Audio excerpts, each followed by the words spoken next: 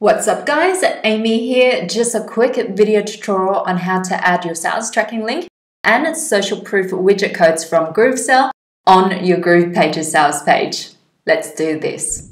Okay guys, we need to add your Groovesell tracking link so that you can see your stats like visits, unique visits, bounce rates, and orders on Groove Pages like this, as well as activating your social proof pop-up on your sales page. We're going to leave this tab open and head over to Groovesell on another tab. Click on Products, close out of this. Under Actions, click Manage Products, locate your course or product name, click on this pencil icon, click on Step 11, Finish. Under tracking link, we're going to copy this link, and you see how it says paste this code in body section of the product sales page. We need to head back to Groove Pages, click on Pages, click on the three dots, click Edit Settings, scroll all the way down where it says code includes tracking, GA, etc. And you want to paste in the tracking code right in the second box. Hit Enter so that you're entering a new line. Leave this page still open, head back to Groovesell. This time we're going to copy your proof widget code. So you go down here and click on copy, head back to Groove Pages, and in the same area, just paste in your proof widget code there. Click on the pink check icon. We'll close out of this, head to publish,